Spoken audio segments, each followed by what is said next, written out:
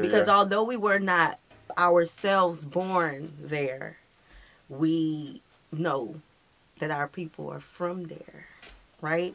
And I have that sense of pride, and I find myself in a lot of conversations where I'm educating and defending Africans in the continent of Africa. Yeah.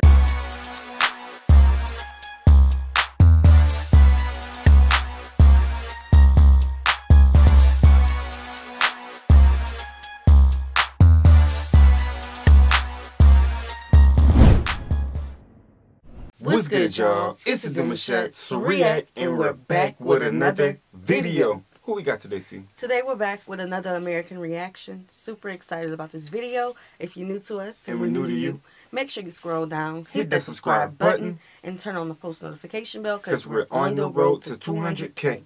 And we cannot get there without you guys, alright? Join the family. Without further ado, let's get into the video.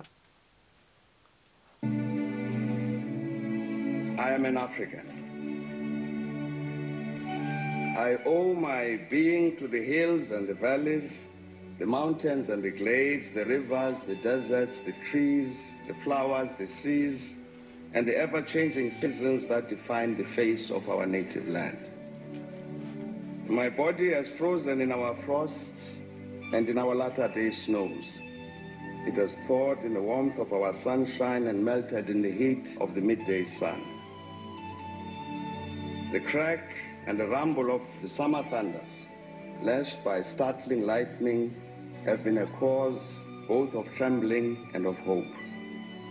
The fragrances of nature have been as pleasant to us as the sight of the wild blooms of the citizens of the veldt. The dramatic shapes of the dragon's back, the soil-colored waters of the Likwa, Iqeli, Notugek, and the sands of the Kalahari have all been panels of the set on the natural stage on which we act out the foolish deeds of the theater of the day. At times, and in fear, I have wondered whether I should concede equal citizenship of our country to the leopard and the lion, the elephant and the springbok, the hyena, the black mamba, and the pestilential mosquito.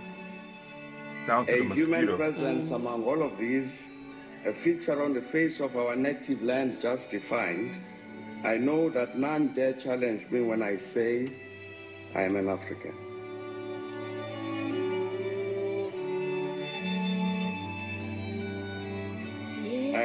We used to love doing that back in the day right there. Them flips. Yeah. Man, what a heartful message though. Like you can hit no, I still got it. Trust me, down to it. To the T, very strong. But yeah, I love this message so far. I mean, it's very heartfelt. And what Africa just would not be fulfilled of Africa without the leopards and the cheetahs and the elephants and the rhinos. Like all of that is a real big staple. Yeah, I to like their that continent. he included that. That's beautiful, bro. What I love most about it is it seems like he's at Parliament. I believe that's what they call it, right? The Parliament. I don't know what was the purpose behind him saying this. I don't know what happened before. Right. But just sounding, I mean, hearing the pride in him, that is what's getting me, you know, because for so long here, go back to Africa. Y'all know, we talk about that. We've heard that whether we were an African American or an African born in America. We've all heard that, and just it created negative images in our mind of Africa. And so to hear an African just so proud, and you know, he's naming every little thing down to the mosquito. Okay, I love hearing stuff. Yeah, no, that's fine. No, real talk. The grandchild of the warrior men and women that entrenched the Kukuni. Warriors. Patriots at Tetwayo and Pepu took to battle. The soldiers Mushweshwe and Gumunyane taught never to dishonor the cause of freedom. I am the child of Nongause. I am he who made it possible to trade in the world markets in diamonds, in gold, in the same food for which our stomachs yearn. Being part of all of these people, and in the knowledge that none dares contest that assertion, I shall claim that I'm an African.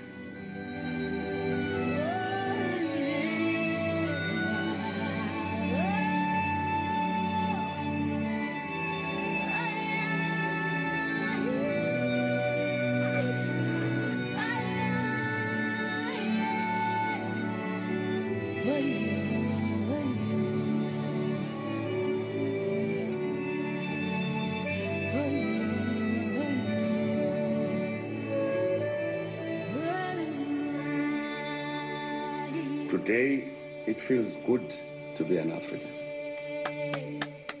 His message was hard. Yes. I love these colors, though. Them colors is crazy, bro. Yes, I love that. I like the whole flag. Their flag is so unique to me. Let's speak on that topic. Yeah. I am proud to be an African. Although we were not born there, I think now we have a sense of pride more than past generations.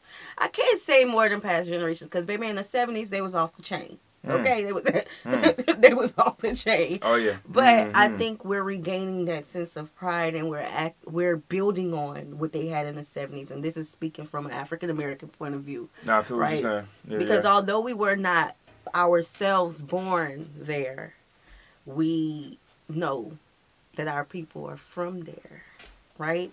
And I have that sense of pride, and I find myself in a lot of conversations where I'm educating and defending Africans in the continent of Africa. Yeah. Because the negative images that people try to put in our head about the continent don't hold weight anymore. No, facts. I agree with you 100%. Don't hold no type of weight. And I ask myself, would I still feel the way I feel now about Africa and its people have I not learned the lies that was told to us? Yeah.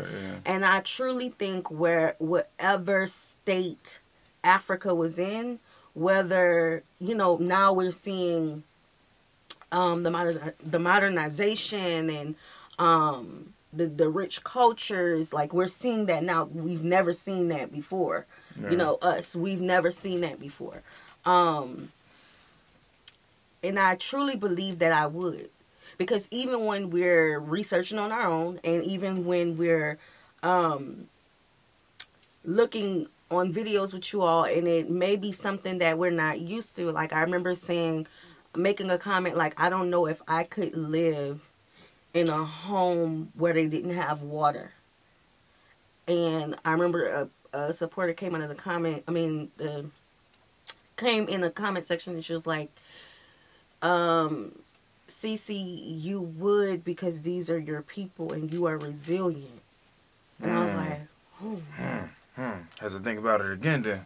And it brought me back. Nah, I feel that. It brought me back to the times when we had to use pliers just to turn the knob on the water. You know, so just thinking of those examples, like, I'm proud to be an African American. No, I feel it. And it, like you mentioned back early in the 70s, they were very resilient. Yeah. It was like in their face type of stuff. You know what I'm saying? Young. All the way down to patches, like you could have seen the markings on their jackets. And like anyway, but I feel like today, how we're representing is more in our style of dress.